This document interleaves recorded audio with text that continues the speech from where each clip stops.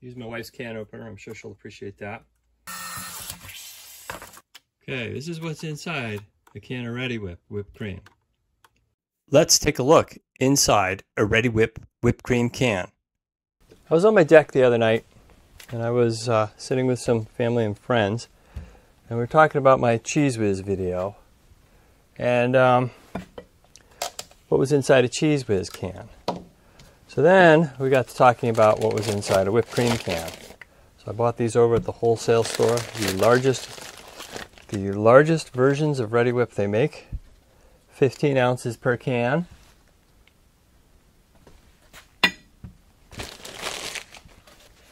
There were many theories the other night. Some people were thinking there might be a bladder, kind of like what I think is in a shaving cream can. I haven't opened that up. Maybe a piston or something like that. Maybe under this cap here, and inside of here is some sort of special mixing valve, or maybe it's just whipped cream. I don't know. So I'm going to start by just emptying a whipped cream can to see how much whipped cream is in it. And I've got these two other bottles here just to kind of show you for a frame of reference as to the size of it. And then we're going to empty the gas out of a whipped cream can and then saw it off to the side and take a look inside. At least that's the theory. I originally speculated they're using nitrous oxide because it's a fun gas, but it also tastes sweet. But as it turns out, according to the Reddi-wip website, it says it is a mixing and foaming agent, and when under pressure dissolves into fat, which means to me it dissolves into the fat, gets squirted out, and then expands out, and that's why they're using nitrous oxide. I'm going to empty one can of Reddi-wip out to see how much whipped cream is in a can.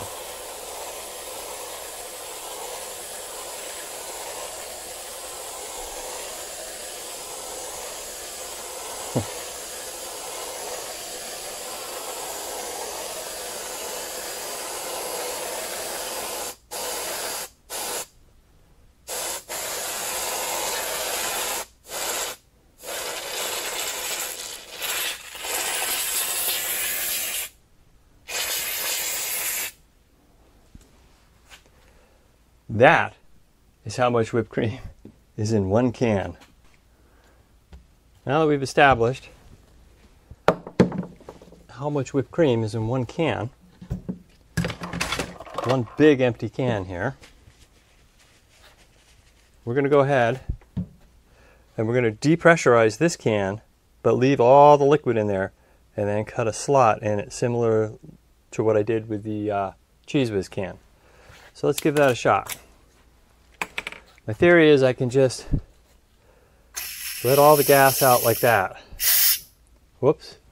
I need a paper towel here, some kind. There's a little bit of carnage here.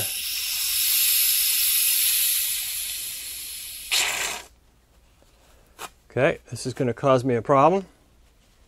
Let's see if we can, I think the whipped cream inside the can is expanding. Okay, so maybe that's not quite the right way to do it, but we're going to find out here. I'm going to keep going a little more. Again, we're just trying to keep as much liquid in there as possible while getting rid of the gas. Now, I did see on someone else's video they punctured it and it shot like 15 feet with whipped cream everywhere. So I'm going to do my best not to do that today.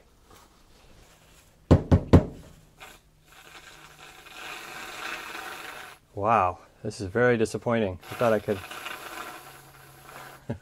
could easily discharge this without it making a mess. Okay, wow. Dang. Look at that. Even vertical, it's expanding. Okay. Well, take two, I suppose, is that is a fail.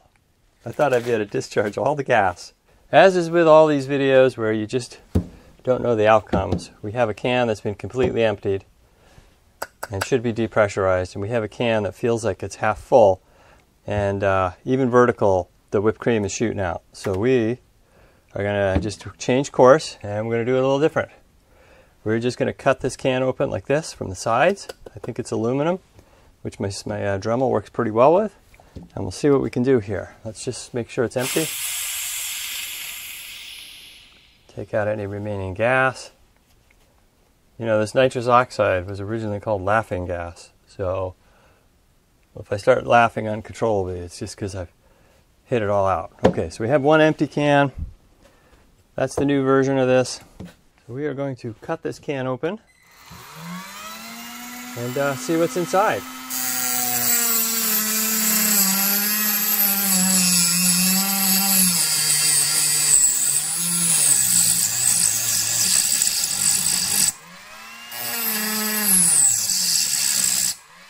Okay, we'll start with, this is a steel can, so we're having no progress here.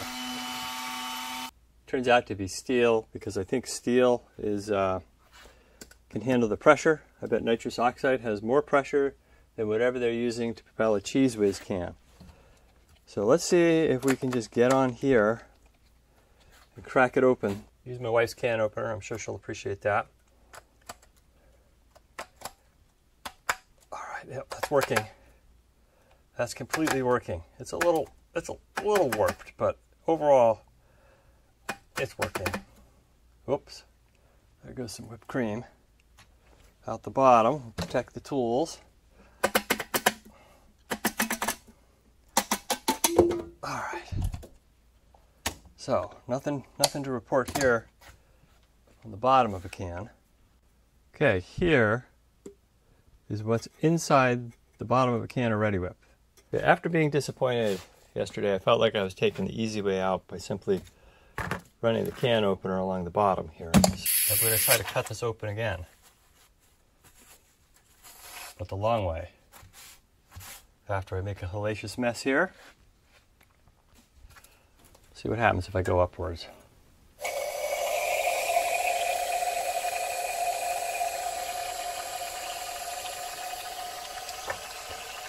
That's a very, very sad draining of this can. I try to leave as much liquid in as I can, but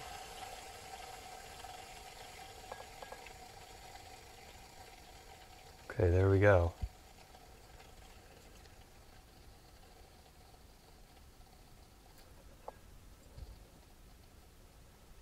Okay, I think that's enough. Put the cap on, just keep the carnage out. Still some liquid in there, but not very much.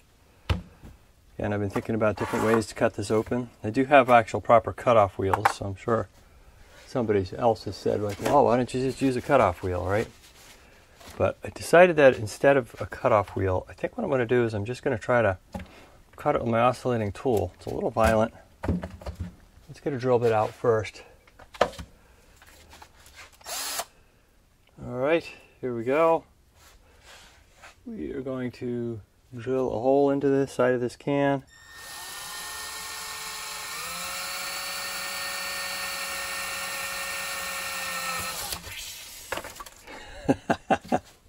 Even with all of that.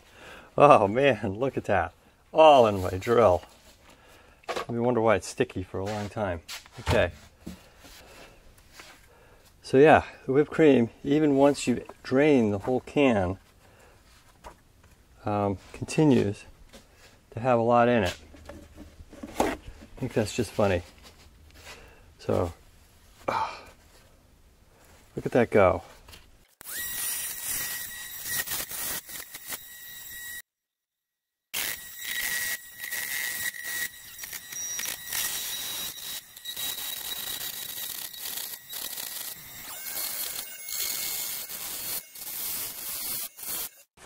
Okay, well that is sweet smelling, but holy moly, what a mess.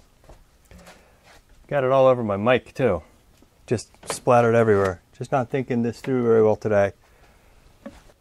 So as promised, probably a can about a third full of Reddi-wip. It's actually a surprising amount of it is actually sloshing in there right now.